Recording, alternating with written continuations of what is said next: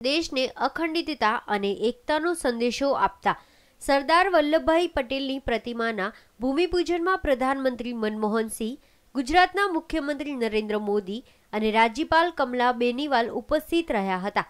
આ પ્રસંગે મોદીના કામ અને જ્ઞાન અંગે સરદાર સ્મારક ટ્રસ્ટના અધ્યક્ષ દિનશા પટેલે ટીકા કરતા કહ્યું હતું કે જે કામ કરે છે એ કહેતા નથી।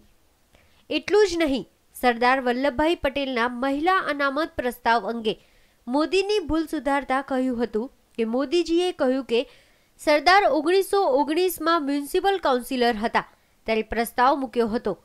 આ વાત સુધારતા કહેવા માંગુ છું કે મહિલા અનામત પ્રસ્તાવ 1919માં નહીં પરંતુ 1926માં મૂકવામાં આવ્યો હતો। દિનશા પટેલની આ ભૂલ સુધારણાથી કોંગ્રેસીઓમાં ખુશી છવાઈ ગઈ હતી અને મોદીનો હુરિયો બોલાવ્યો હતો। આથી મોદીના ચહેરા પર ઝાંખપ અને નિરાશા છવાઈ ગઈ હતી। कुछ लोग केवल बातें करते हैं और कुछ लोग केवल काम नहीं करते हैं। सरदार साहब ने केवल काम ही किया है। सरदार साहब ने केवल काम ही किया है, बातें कम की है। कुछ लोग इतिहास लिखते हैं, कुछ लोग इतिहास पढ़ते हैं, कुछ लोग इतिहास पढ़ाते हैं, पर कोई विरल व्यक्ति इतिहास बनाता है।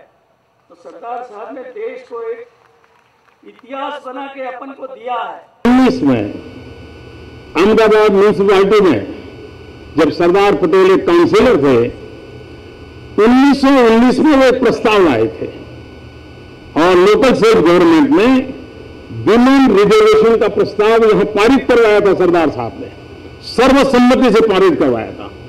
1919 में भी विमेन रिजर्वेशन की सोच रखने वाले सरदार साहब कितना दूर का सोचते होंगे। इन्होंने मेरी बात सुनकर 17 करोड़ रुपए सरदार पटेल मेमोरियल सोसाइटी को दिए और 3 करोड़ रुपए सरदार पटेल ट्रस्ट ने करमसद को भी दिया तथा मेमोरियल सोसाइटी अहमदाबाद को मेंटेनेंस के लिए प्रतिवर्ष 24 लाख रुपए की मदद मंजूर की गई। દિનશા પટેલે મોદી પર કટાક્ષ કરતા એમ પણ કહ્યું કે કેટલાક લોકો ઇતિહાસ બનાવે છે અને મહાન બને છે ત્યારે તેમના ઇતિહાસ લખાય છે અને કેટલાક ઇતિહાસ વાંચી સંભળાવે છે।